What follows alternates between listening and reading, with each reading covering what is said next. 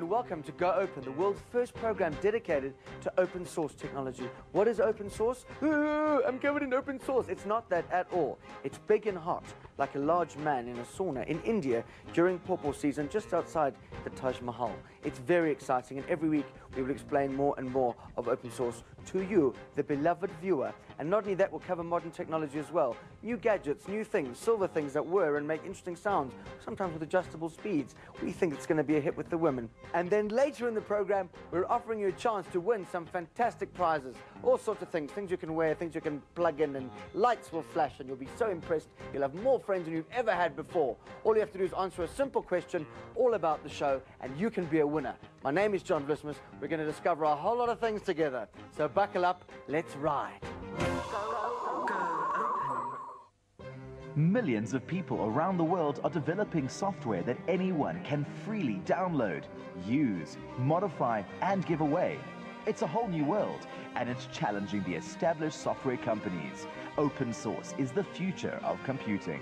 Coming up a bit later in the program, some exciting news about Quake being open sourced. Quake is a first-person shoot-'em-up game which kind of makes you feel like you're living inside Hillbrow. Now, I don't know if you know this, but many mega blockbusters, such as Shrek and Harry Potter, were all created with the help of a regular PC that was running an open-source platform.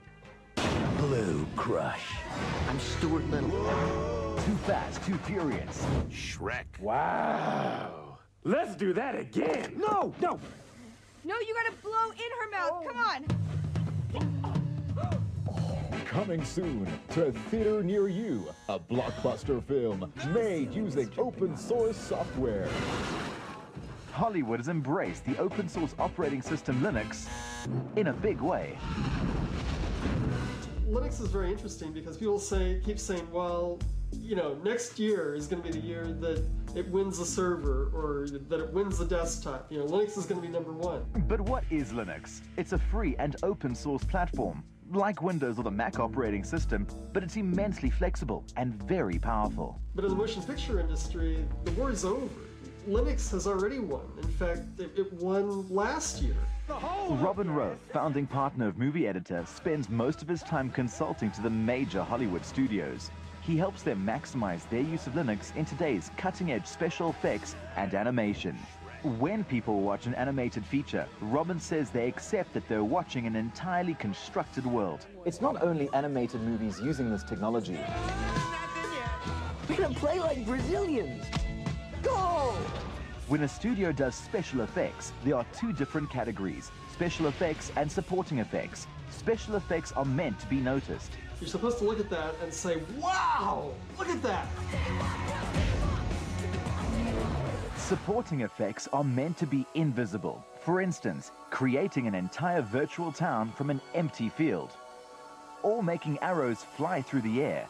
In The Last Samurai, no arrows were ever on set. They were all painted in using an open source application called CinePaint.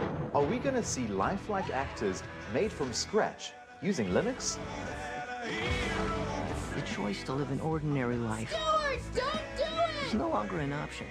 There's some footage of The Last Samurai that you've got where you'll see someone an actor on horseback, and he takes just a terrible spill, he lands on his head.